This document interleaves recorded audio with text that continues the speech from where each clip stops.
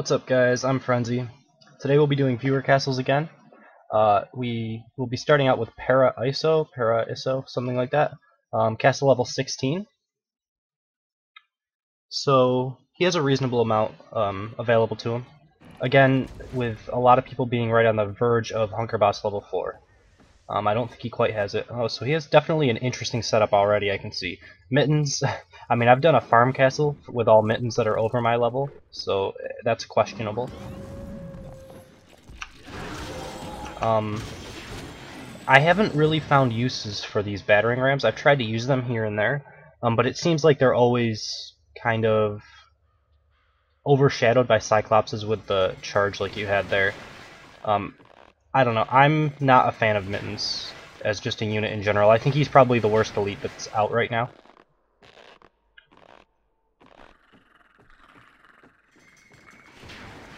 You know, like, you get the same effect. I guess you don't get the same effect with a bad dog because they howl, like, randomly. But they're a lot of supply just for their howl. Like, they don't do any damage really by themselves. So, I mean, that was just kind of a good setup. Everybody's been using that lately. Good positioning, you know, I couldn't see what was coming, but a lot of people just assume that there's going to be a Stairmaster pull on those type of rooms nowadays. Okay, archers from everywhere, I like that. The thing that I don't like about this is you kind of notice what I did there. Is like I saw the Cyclops and I knew he was going to charge at me, so I just kind of aggroed him and pulled back around here, which actually made most of your archer shots hit.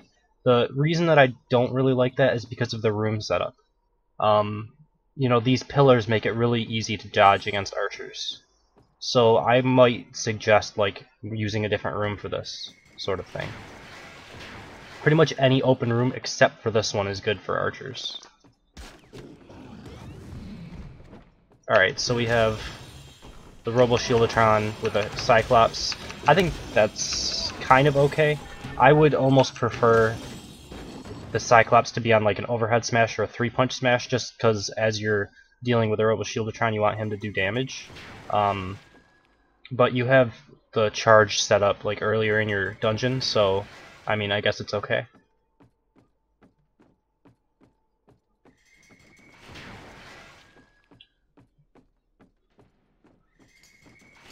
Alright, so you have... Let's see what specialization the Dr. Skull is on. Okay, so he's on the Resurrect. So as long as this is still working for you, I'd say keep doing it. You know, people are obviously starting to get good AoEs at your level. And I'm assuming that it's not working amazingly for you at this point. But if it's still buying enough time, if they're taking over a minute in this room, I would say it's fine. Okay, so we have a couple smelly archers and Zeeks. Like, the only thing I can already say about this is I can see the setup pretty easily. So as an archer, I can just kind of launch a volley and then roll back around this, and they won't really do any damage whatsoever to me. You know, everything just dies. So I'm not sure if you could... I mean, I know you're like tight on supply using Zeke and stuff, but I would like a Snotter or something up in here to kind of have aggro circle on both paths or something. Maybe you could throw in an Enrager Puppeteer or something. So I aggroed 2 groups there. Trying to avoid that, that's kind of good. Like, I don't know if many people would have done just what I did there. They probably would have just started fighting. I'm playing a little bit less cautious. But there's always that, like, opportunity, I guess, that with this mousetrap, you kind of want to just hug the side pretty easily. So if I hug the side and go up this way, by the time I get out of it, I've aggroed another circle. And if I go through it, then you have the Cyclops stun kind of lined up for that. Besides that, I mean, there's not much to say about this room. It's not bad, I don't think.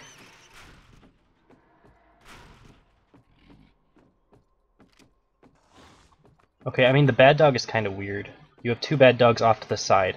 I'm not sure if you know what bad dogs actually do, but they don't. Their howl is pretty small, and they only affect things that are right around them.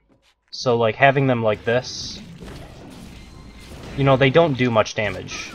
If I could, like, get just this bad dog alive, I could show you how little damage they actually do. 10 damage, 12 damage, and then it died just because of my like reflect damage. They only have a super low amount of hit points, and they only do very minimal damage. So you'd only want one of those in a group ever, and then you would also want them to be close to other minions so that if they get killed, they enrage everything else. I think that an Enrager Puppeteer would probably work better for you just because you have archers here, and the bad dog isn't going to do anything.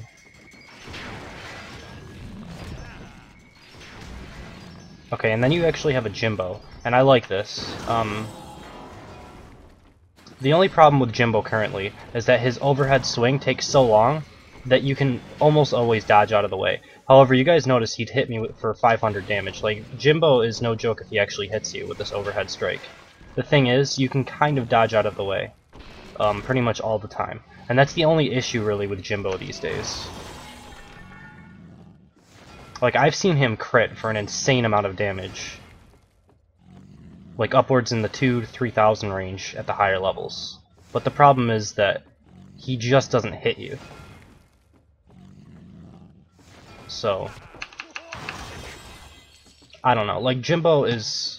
he would be a really good unit if he actually hit ever. Like, people who know how to handle Jimbo aren't really going to take much damage from them. Maybe 1 or 2 shots. But, I don't know. I might, you know, switch around Jimbo for a Pete Poundmore or something like that. But yeah, other than that, pretty good castle. We'll move on to number 2. Alright, number 2 here is Doniver. He is castle level 17, defense rating 215. So he has Hungerbots level 4 should be available to him at this point. So he should pretty much have everything he needs to set up good traps. Alright, so I mean, I'm already noticing that I have vision of things. Just because the castle is, you know, pointed upwards. We'll see if it turns around here in a second. Okay, so he pulled from a very far distance. I mean, that was probably at like almost the max range there. A lot of people would have just kept going and probably started attacking this. I almost think that this fire trap should be moved up more towards this way, although I don't know if you can because of this. Like, I know you have a trap right here, but what I'm thinking is that, like, I was back here, right, and I attacked that, and I wanted to stay down here because I don't want to go through the trap. Like, an experienced player thinks that way, right? And then, like, if I'm up here, and maybe, I don't know, it probably works almost the same way, but if I see these guys here, I almost think that when I shoot this squiddly, that I'm aggroing this group, so I want to like run in and try to DPS this down as quickly as possible, so the Zeke doesn't get its damage off. Other than that, I mean, the Zeke is good. A lot of people have been saying on Zeke, this attack is better than Headshot. I'm not gonna really deny it because I haven't messed around with Zeke nearly enough. I do feel like it's a little bit easier to dodge this, but I mean, that's just me, I guess.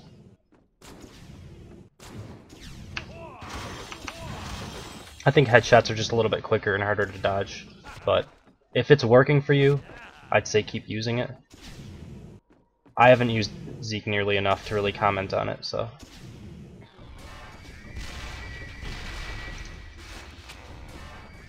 Alright, so this aggro's both Snotters, so I know that's not like a double pull in 2 different areas. Looks like just like a lot of Snotters in general. I think this actually pulled something else. Yeah, I really like your use of double pulls here. It's hard to know exactly what I'm pulling and what I'm not. And that was kind of a miss skill. I wanted to use Caltrops instead, but yeah, I like that. I almost think that with, like, if someone aggroes both of these groups, that a Dr. Skull on heal might be less effective as like one with AoE Resurrect, but I mean, that's just, I guess, personal preference. Like, I don't really like Resurrect to begin with anyway, so I'm okay with heal. I just think you have so many lower level mobs in here that maybe if you like buffed up the hit points a little bit so that you're actually taking effect of that heal, might be a bit better.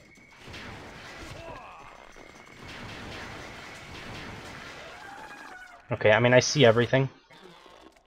If I had mana, I could just use Volley here, and it would kill pretty much all of these Stairmasters before they get up to me.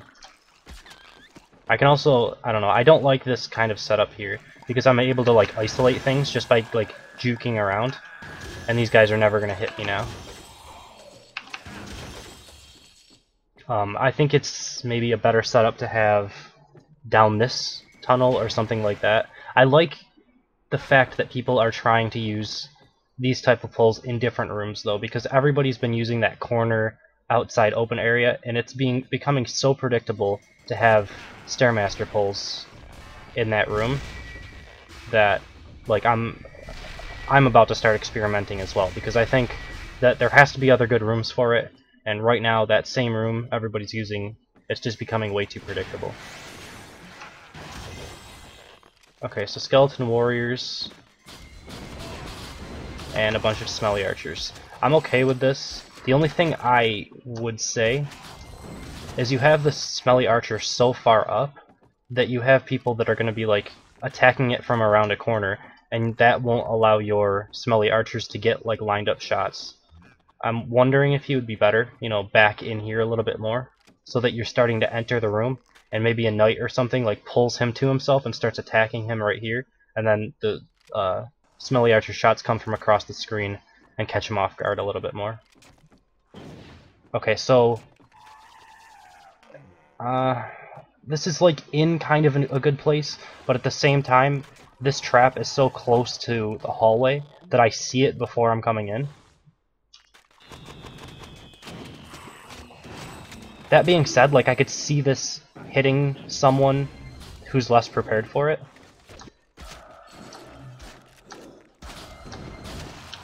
I'm just gonna heal up and see what it actually does.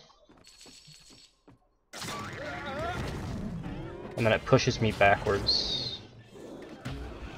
I'm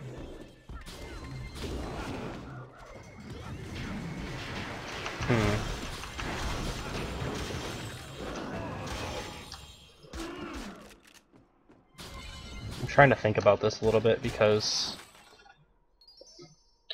I feel like the Cyclops pushing me backwards doesn't really accomplish a lot, and you have two archers here.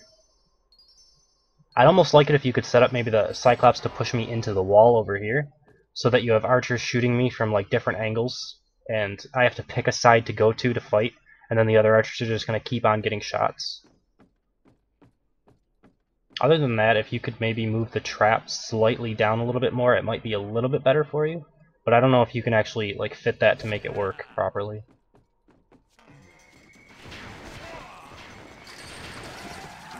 Oh, this is going to be nice. Yeah, that's good. I like that.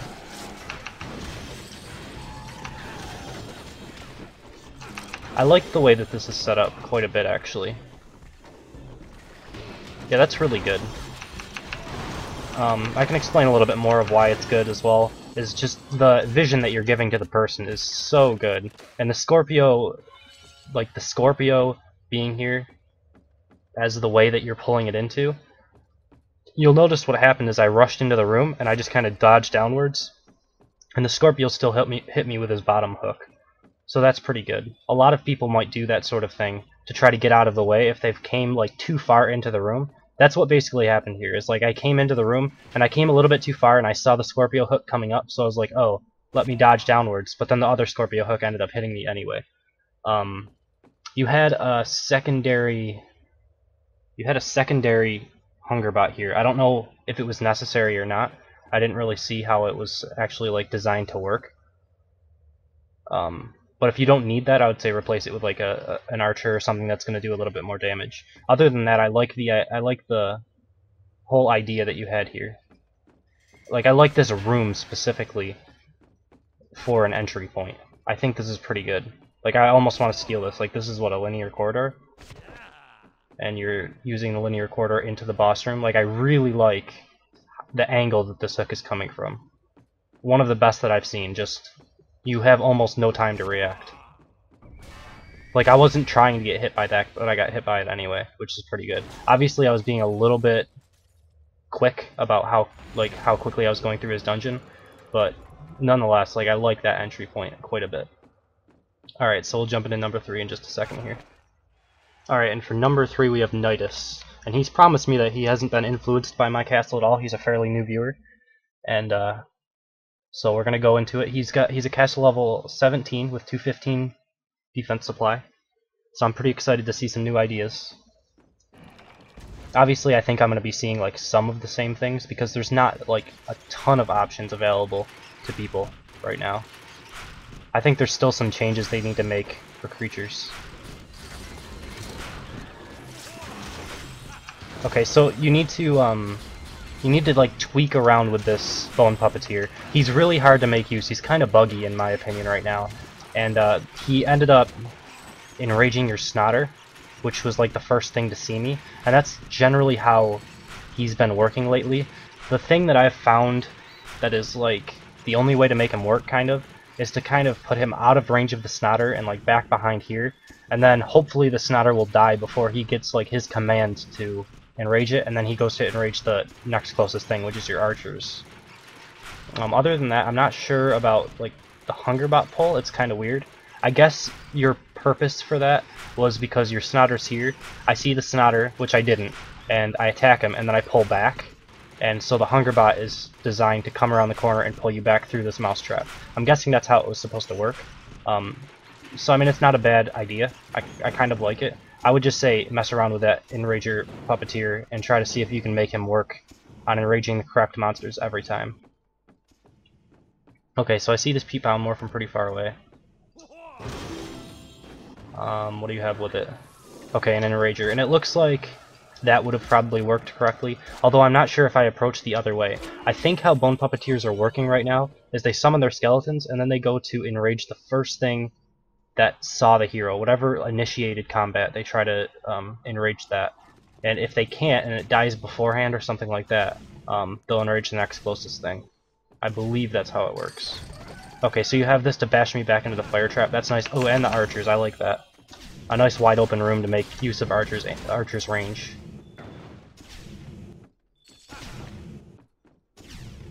Yeah, I like that quite a bit. Okay, so I see this from pretty far away. I'm not sure what you could do to change it. If you can move this trap back a little bit, maybe. Make me get aggroed a little bit sooner. I mean, all in all, I don't think this is like going to... I mean, from way back here you notice that there's a trap on the floor. So everybody should be prepared for this. And with Archer OP, you can kind of just pull it from super far back. So I would like look at this and see what you can do with it. I don't think there's any different like positions you can make it to deny vision more so. I just think maybe it's not the best room for it. And this is probably just gonna throw me into the other group. Okay, and into a Jimbo. I like the Jimbo at the end. I've been like thinking about this for a while. Is one of my previous castles that I just did, somebody had a Jimbo and I was showing you how you could avoid his strikes over and over and over again. But with this like mini stun off the end, and I'm laying here, and then the Jimbo comes down and hits me. I really like that quite a bit, and it's like a free 500 damage, which is pretty good. It's like a pretty substantial amount.